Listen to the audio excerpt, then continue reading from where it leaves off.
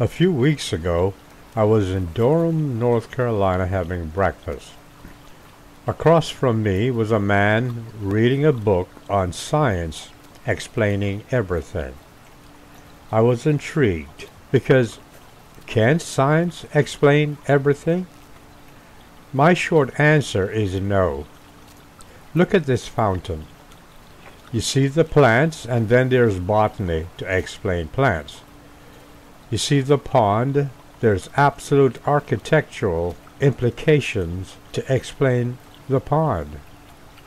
You see the fountain, and science can explain its creation, but how do you feel on seeing this combination?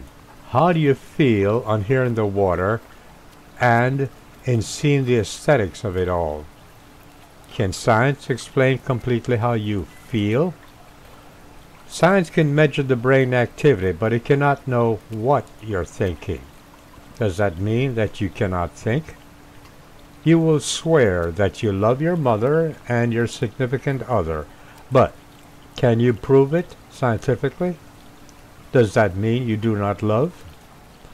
Maybe someday, but for today, science cannot explain everything. You, of course, in thinking for yourself, may have a different idea about it all.